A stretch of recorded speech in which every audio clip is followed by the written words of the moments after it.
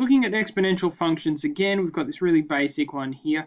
This time we're going to look at what happens when we multiply the function by something, so this b here, and also when we multiply our x value by something. Now again, you've done this with function transformation before, so this is just a specific case of doing exponential.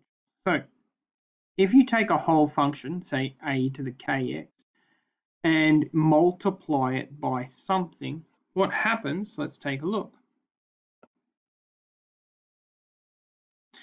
Okay, what's actually happening there is it's being stretched away from the x-axis.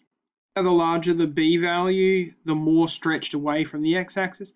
If I go to a number less than 1, it starts to push it closer and closer and closer to the x-axis. If I get to 0, if I multiply a whole function by 0, I just get a flat line. But then when b becomes negative, you can see that it flips it around. So in a nutshell, b will stretch it around the x-axis, it'll stretch it up for large values of b, and it will reflect it in the x-axis for negative values of b. You can see there, nice. There you go.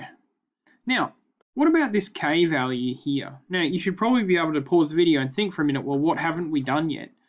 This k value, if we multiply the x in a function by something, it will dilate it around the y-axis.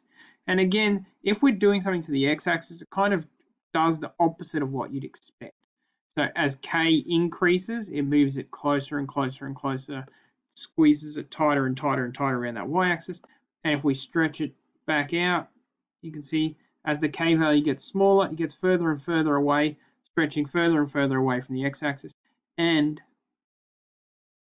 what's actually happened here is a reflection around that y-axis, and this is something really special. It's called a decay curve, and you can see it's getting smaller and smaller and smaller and getting closer and closer and closer to 0, never ever touch it. So that's what our k value does, and so there's our notes there. K is less than 0, it reflects in the y-axis and becomes a decay curve. All right, there are exponential functions. There are all the transformations we can do in it. It's the same transformation that will happen in any function.